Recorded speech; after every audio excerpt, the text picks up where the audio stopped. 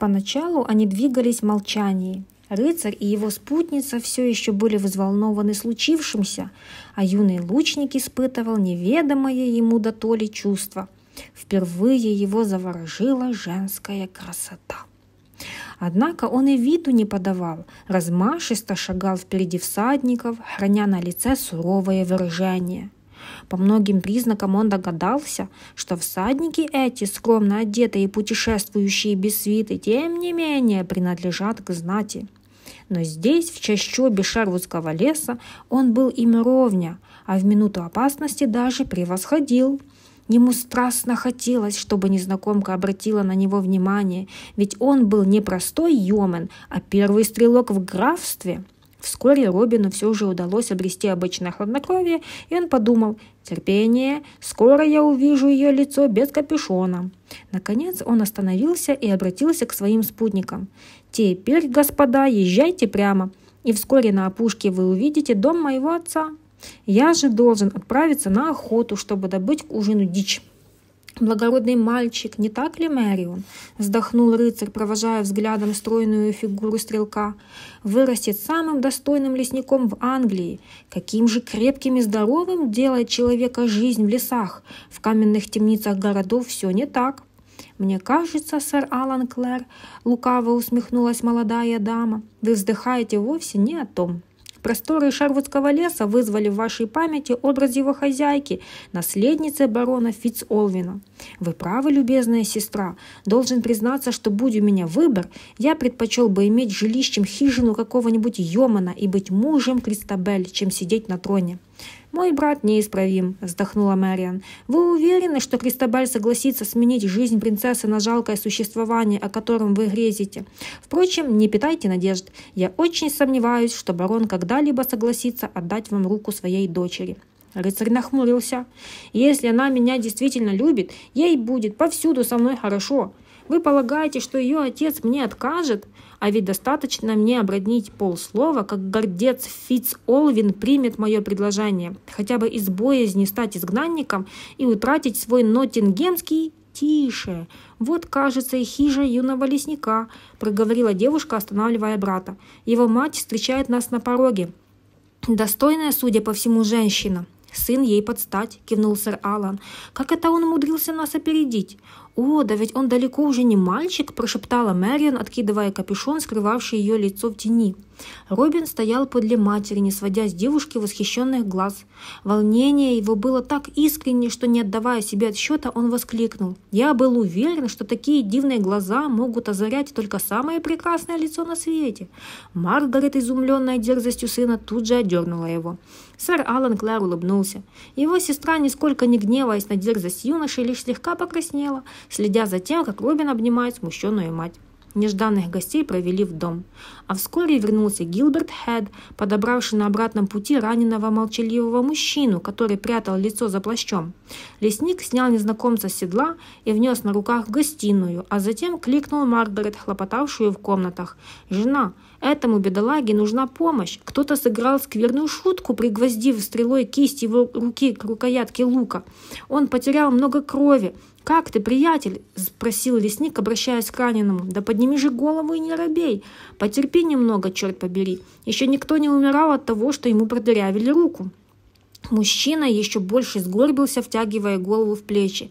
Лица своего он так и не открыл, словно не хотел, чтобы хозяева дома запомнили его черты. Маргарет взялась осматривать рану.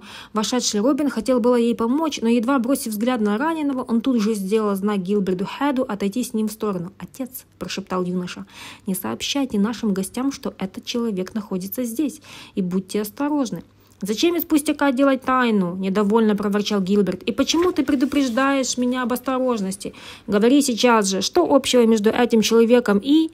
Его слова прервал крик раненого. Маргарет, переломив окровавленное древко стрелы, выдернула его из раны и отбросила в угол. Затем она наложила тугую повязку и увела раненого из гостиной. «Ах, вот оно что, сэр-разбойник, это твои штучки!» Гилберт негодующе шагнул к сыну. «Я запретил тебе упражняться в меткости на людях, но ты ослушался». «Я? У меня и в силах не было ничего подобного». «Но разве ты не ранил бедолагу? Не спорь. Наконечник стрелы выдает тебя с головой, на нем наше клеймо». «Да, это я стрелял в него, отец», — сухо ответил Робин, «и не испытываю ни стыда, ни раскаяния, потому что этот человек негодяй». Лицо лесника омрачилось. «Это постыдно, сын. Из пустого бахвальства ранить человека, не сделавшего тебе никакого зла, и вдобавок назвать его негодяем. Пусть стыдится тот, кто подкарауливал путников в засаде у тропы и кого вы столь великодушно подобрали в лесу». Вслед за этим Робин поведал отцу обо всем случившемся. «Он тебя видел?» — с беспокойством спросил лесник. «Нет». «Прости меня, я был несправедлив. Если все обстоит так, как ты рассказал, то, кажется, мне в лесу прячется кто-то еще. Этот человек был не один. То-то он так усердно прячет лицо. Может, злодей раньше попадался мне на глаза, однако, сколько ни силюсь, не могу припомнить. Вот что, Робин». Их беседа была прервана появлением гостей, спустившихся из верхних комнат. Хозяин сердечно приветствовал обоих, рыцаря и молодую госпожу. В этот вечер в жилище лесника царило необычное оживление. До ужина все занимались своими делами, и лишь Робин слонялся по дому, поглядывая на прекрасную даму и тайком вздыхая. Молодая женщина пробудила в нем целую бурю чувств. Ему и прежде случалось влюбляться в деревенских красоток, но на следующее утро, увлекшись охотой, он тут же забывал о них. Теперь же Робину казалось, что он скорее умер бы, чем осмелился сказать хоть слово благородной всаднице, которая спас жизнь. Пока юноша молчаливо восхищался гостей, сэр Алан Клэр расхваливал отвагу и меткость Робина Гуда. Лесник, между тем, сообщил гостю, что мальчик вовсе не его сын. Так он поступал в последние годы всегда, беседуя со знатными господами, в надежде, что кто-нибудь поможет ему раскрыть тайну происхождения приемыша. Опекун, оставивший нам ребенка на воспитание, по-видимому, прибыл из города на реке Трент, закончил свой рассказ Гилберт Хед, потому что именно тамошний шериф выплачивает нам ежегодное содержание. Мы родом из Хантингдоншира, и всего несколько дней как оттуда, удивился рыцарь. Но ничего подобного я не слышал. Ни о браке кого-либо из рыцарей с молодой француженкой, ни о гибели самого рыцаря в Нормандии. Столь редкостная история была бы на устах у всех. Позвольте мне, добрый Гилберт, усомниться в том, что 15 лет назад вам сказали правду. Слишком много странных обстоятельств. Зачем, например, понадобилось увозить ребенка в такую глушь? В любом случае, по возвращению в Хантингтон я почту за долг попытаться разыскать следы родни Робина, ведь мы с сестрой обязаны ему жизнью. Кроме того, я хотел бы, чтобы ваш приемный сын завтра с утра сопровождал меня в пути через лес. Боюсь, без его помощи мне верной дороги не найти. Сестра же, если позволите, погостит у вас до моего возвращения». Гилберту Хеду не хотелось отпускать сына, но из головы у него не выходил раненый негодяй, и он уступил. В конце концов было решено, что сэр Алан с Робином отправятся в путь с первыми лучами солнца. Едва стемнело, как двери дома были заперты на кованые засовы. Все собрались за столом у очага. Беседа за ужином была оживленной. Лесник успел рассказать немало забавных историй, но тут его речь, сдобренную простодушным юмором, внезапно прервал отрывистый свист, прозвучавший в темноте за окном. Тревожно взвыла одна из сторожевых собак. Затем все стихло. «Не удивлюсь, если неподалеку околачивается тот, кто без стеснения запускает лапу в чужой карман», — настороженно заметил лесник. «Бродяги не раз пытались ворваться в наш дом, несмотря на то, что мы с женой не богаты и порой в холодные зимы делились с ними, чем могли. Разбойникам неведома признательность», — проговорил сэр Алан. Мэрион недовольно вздрогнула, и это не мог не заметить Робин. Ее страх не укрылся и от Гилберта Хеда. Он с улыбкой проговорил: «Не тревожьтесь, благородная госпожа, не было еще случая, чтобы наши луки не защитили женщин». Его прервал оглушительный стук в дверь. Собаки, мирно дремавшие у очага, вскочили с неистовым лаем. Лесник, рыцарь и Робин бросились к входу, а Мэриан прижалась к Маргарет. «Эй, полегче!» — загремел хозяин дома. «Кто в такую пору столь бесцеремонно обращается с моей дверью?» В ответ послышались еще более сильные удары. Гилберт повторил вопрос, но из-за оглушительного лая собак не расслышал ответа. Наконец из-за двери послышался зычный голос. «Отпирай, лесник!» «Кто вы?» «Двое монахов из ордена святого Бенедикта». «Откуда и куда держите путь?» «Идем из нашего аббатства». Аббатство – католический монастырь, принадлежавший какому-либо монашескому ордену, управляемый аббатом и подчиняющийся епископу, а иногда непосредственно папе римскому.